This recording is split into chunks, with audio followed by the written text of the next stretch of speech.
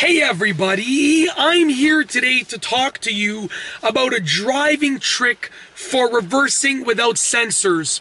In this video, I'll be going over a simple thing that you can do and also giving you some bonus information as well that will help you reverse into a parking spot or anywhere if your car doesn't have sensors. Now in this vehicle, I have a rear view camera so I can see what's going on, but in my other vehicle, the Mazda 3 that my wife and myself have, we don't have any sensors or any cameras, so I oftentimes will use this trick.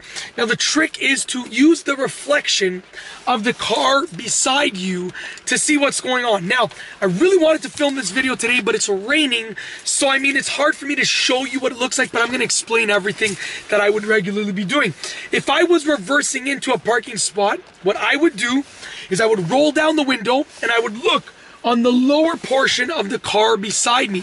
And if I looked on their paint job, I would most likely be able to see the reflection of where my car is going, and I can see where the rear bumper is. So if I'm reversing and I'm trying to reverse close to a wall but not hit a wall or a fence or a curb or anything like that, all that I have to do is look at the reflection of that car and I can see. Now here's a bonus tip, and I'll also tell you a few more bonus pieces of information. The bonus tip is turn on your tail lights, because here's the thing. When you're reversing in, if it's hard to see on that reflection, if you turn on your tail lights, you're gonna likely be able to see the reflection of your tail lights, as long as your tail lights loop around the car, which a lot of cars, that is the case. And what's gonna happen is you're gonna be able to see what's happening with your rear bumper in the reflection of the car beside you. So I would be reversing, I would roll down my window, and I would look at that reflection. If I look at that car right now, I can vaguely see what my car looks like, and that's because it's raining. If it was a nice sunny day, it would be easier for me to see what's happening with my car. Now here is a little bit of extra info. The cleaner and the newer that the paint job is on that car, the better that it will be for reflecting. If you're reverse parking beside an old car that has a lot of rust and the paint is faded, you're probably not going to be able to see too well.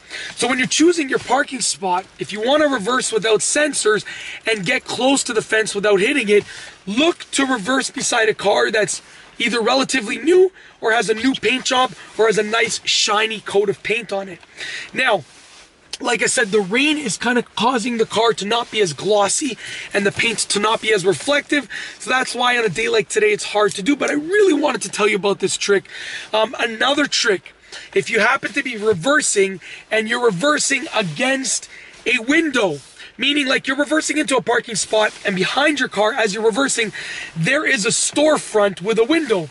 Well, guess what? If you turn your head around and you look at that reflection of the window, you can probably see your car. So you'll be able to see where your tires are and where your bumper is, and you'll be able to stop on time before you hit the curb or before you hit anything else, like before you go onto the sidewalk or whatever, the walkway, whatever the case is.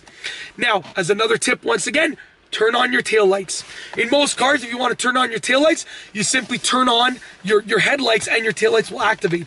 Now, your taillights will, in some cars, will activate even before that when you turn on just your interior lights. But if you want to be safe, turn on your headlights and your taillights should be activated too.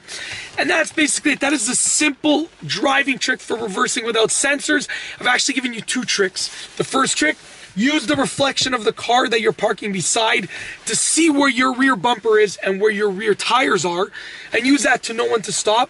And the second bonus trick is use a storefront window that you're reversing towards to see what's happening with the rear of your car. And as an added bonus tip, turn on your tail lights to make it easier to see the reflection. And that's basically it. I really hope that you've enjoyed this little driving trick video.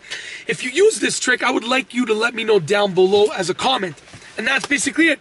If you liked the video, be sure to give it a thumbs up. Let me know what you think down below as a comment. And of course, be sure to subscribe for more great car and driving videos just like this one.